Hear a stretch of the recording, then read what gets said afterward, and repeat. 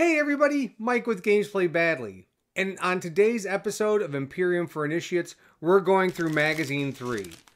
Now Magazine 3 has some additional elements to it. It has some more Space Marines there, and it comes with the Space Marine Blue. So we're going to go ahead and break these apart and put them together, and it should be a lot of fun. The breakdown comes up next.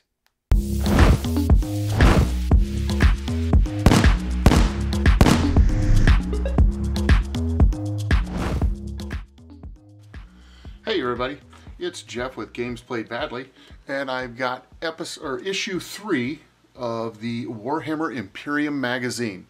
I figured I would open it up and share what I've got a little bit here and kind of show you all what comes in magazine 3. Please pardon the ripping noise. So the first thing we get, the base Macragge Blue.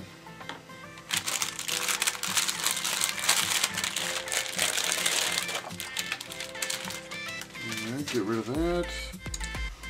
It looks like we got 3 bases, along with our sprue of 3 Assault Intercessors.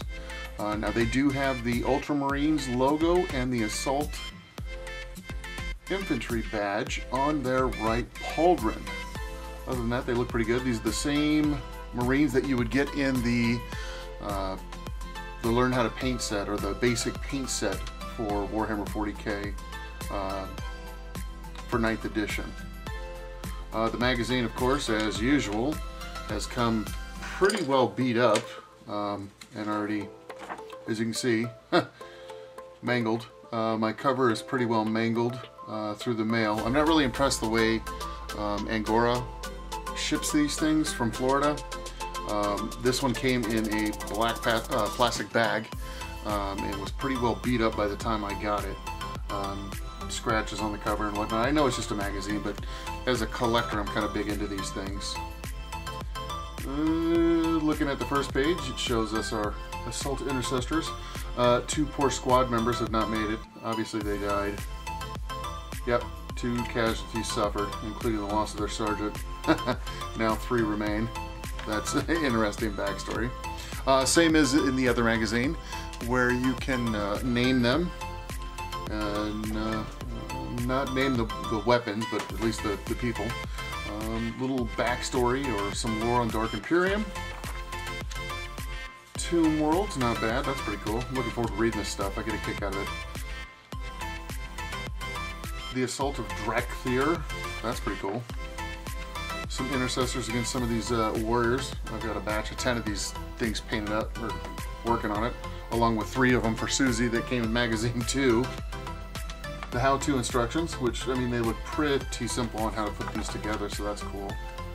And then keeping it clean. So with our first paint, we'll be able to get our Lieutenant and then these 3 Assault Marines base coated in Macragge Blue. It says to go straight on, or it shows going straight on the plastic, but I'll be base coating mine or priming them in black. So I won't be going straight on the plastic.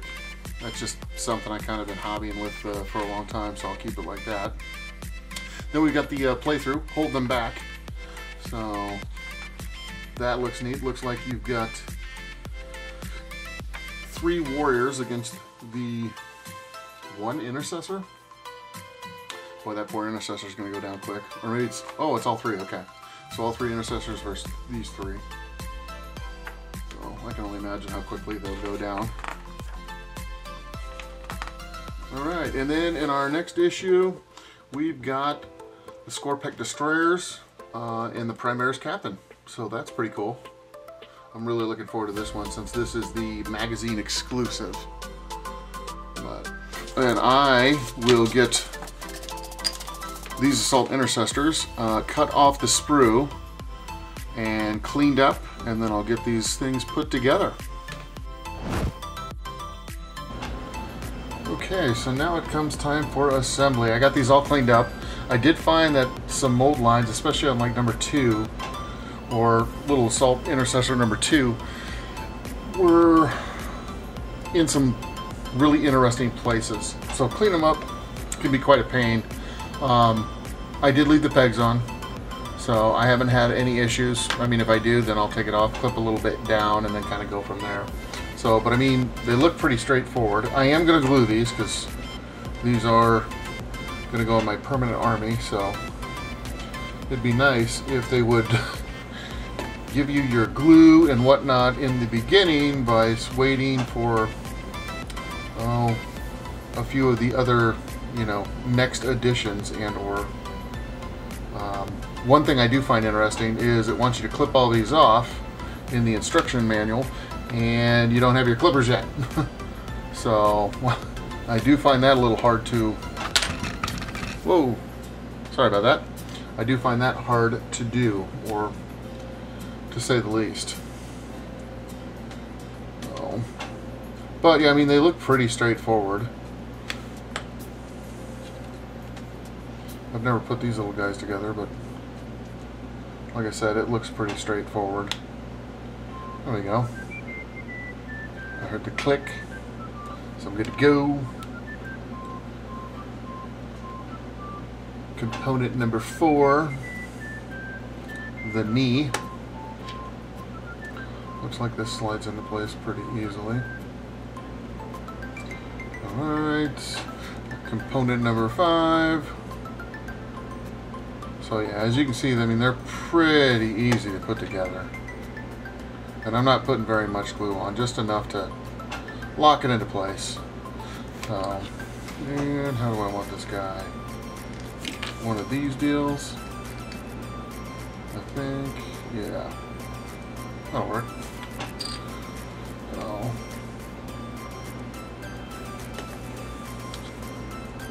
should have some music on or something. I guess I can't do that with YouTube, can I? Okay, and as you can see, once they're clipped off and cleaned up, they're fairly easy to put together. And I mean, you don't even need glue, they snap right into each other. So, there we go! Assault Intercessor number 1 complete. Time to put together number 2 and flip the page. But yeah, like I was saying earlier, it wants you to use clipper safety, and they do not provide the clippers yet. So, I'm not sure what to do. I mean, I'm using my trusty Play-Dohs, so. Okay.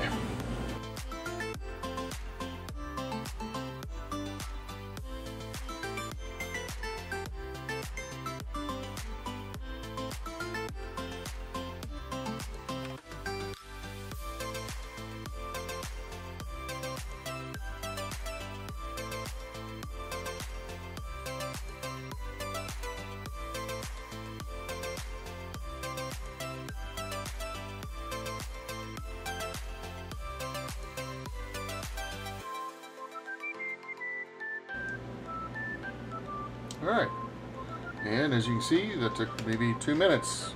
Marine number 2 is done. Right. Oops. Marine number 1, Marine number 2, I'm playing with my little army guys, this is awesome. Okay, Marine number 3. Okay.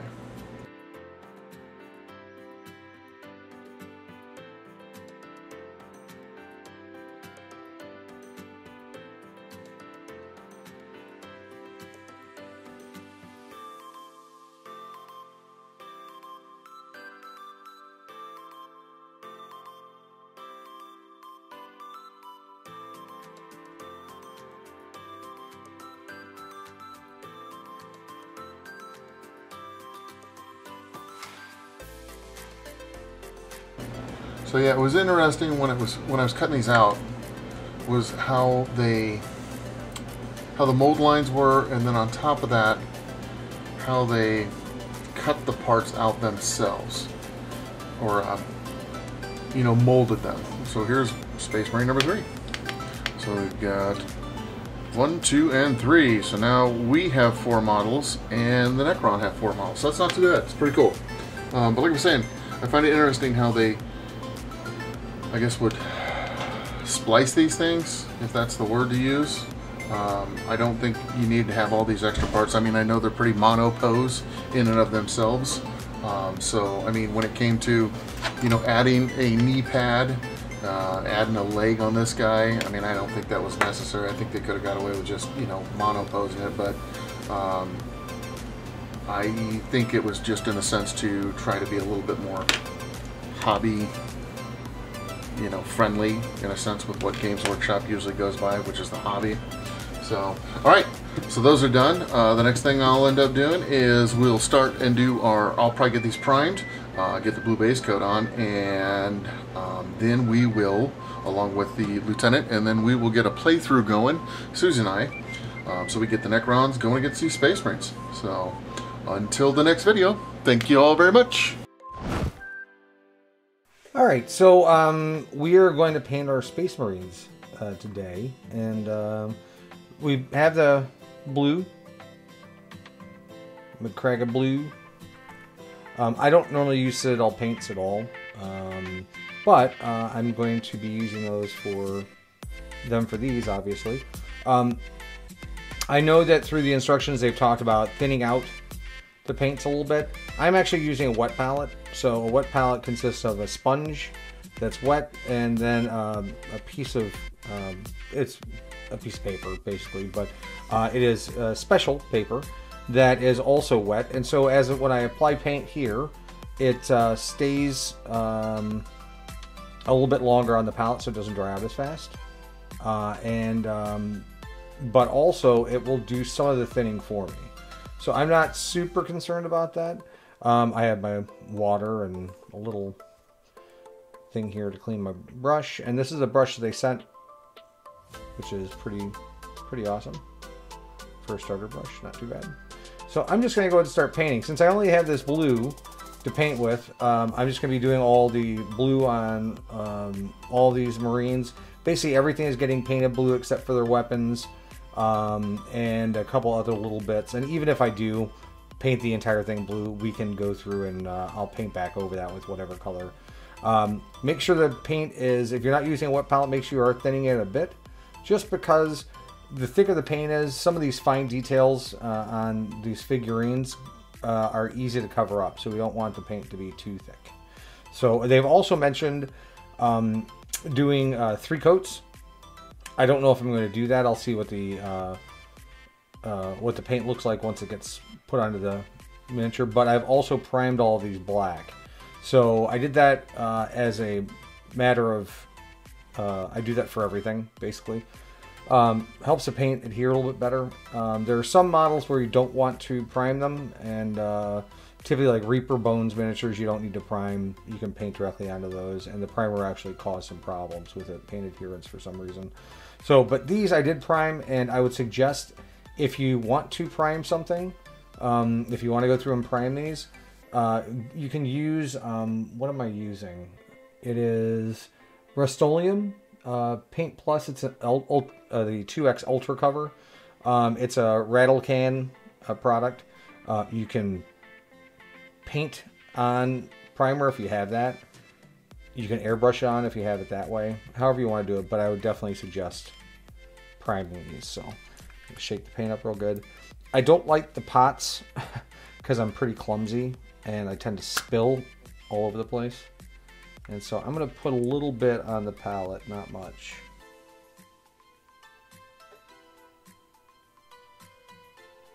Boop. That should be more than enough. And let me go ahead and wipe brush that up with my brush. Clean that up. Oh, I already made a mess. Okay, I'll close that up so I don't spill it. Alrighty, on to painting. So they have pretty decent instructions on painting these. I wet my brush just to introduce a little bit more water into this paint. Okay, so that's pretty thin. And just go around and paint as much as you can. Now, I know that some of these elements are going to be different colors. So for instance, there's like a filigree on his chest that's going to be gold at some point, so I'm not going to paint that. It's also pretty fine as far as detail goes, so I don't want to cover up any of that detail.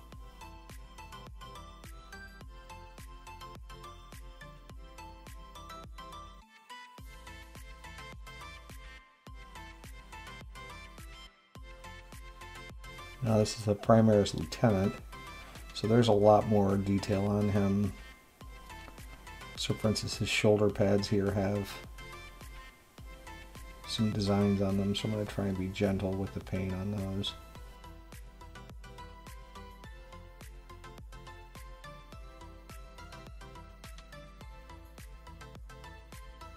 I can tell by the coverage I'm probably going to need to do several coats, but I won't go through all that stuff with you.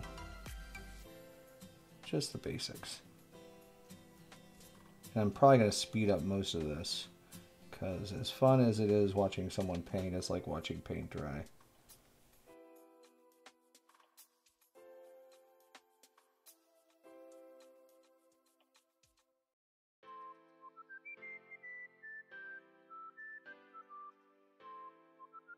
So I'm just using pill bottles because I get prescriptions to hold these on here, but they have fancy dancing handles that you can use too, if you have one of those.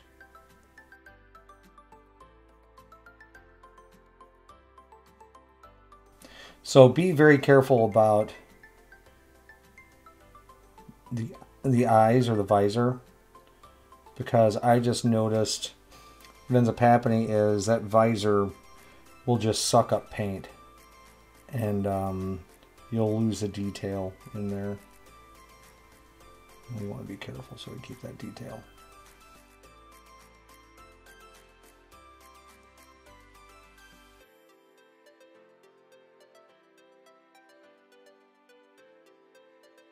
Acrylic paint dries pretty quick. Hence the reason why I'm using a wet palette. You can make one of these pretty easily. This is a Masterson's wet palette, which works fine. It's cheap. I think it was like $15 or something through Amazon. I'll put a link in the description. They really do work out really well, especially in the winter months when you have heat on and the air is real dry. These paints will dry out real fast, and so having a wet palette I recommend.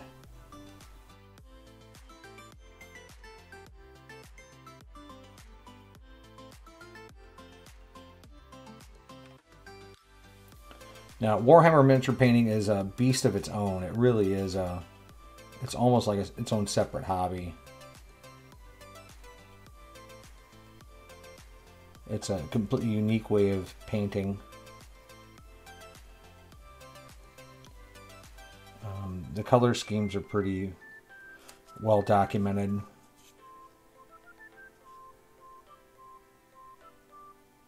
As opposed to what I normally do, which is just kind of fantasy miniatures, and I make up my own color schemes and things like that. And I'm sure you can with Warhammer as well. And as a matter of fact, I know that Jeff is going to be doing some unique stuff for Susie's army, because Susie has her favorite colors. So, but I am probably the only one who's going to be painting by the book. I think Sean's following the book pretty closely. Jeff is an accomplished Warhammer painter. He's been doing this for a very long time.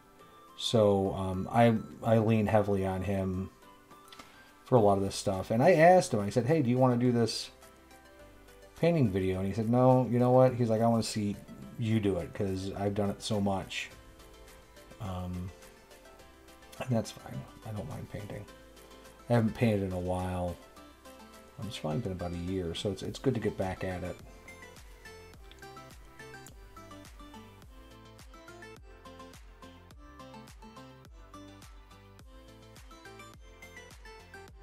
I'm probably going to do a second coat, but I'm not going to walk you through all that.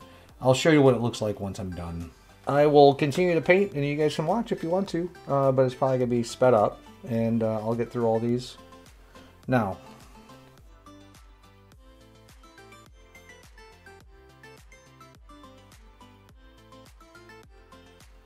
So painting the Space Marines was a lot of fun. I haven't painted a miniature in probably over a year. And had some issues with coverage, so I ended up having to do multiple coats just because I had to thin the paint out. With all the detail in the models, you don't want your paint being too thick. But here's what they look like. I think they came out okay. Now I'm going to be using an airbrush in a future video, which will make this a lot faster. Thanks for watching.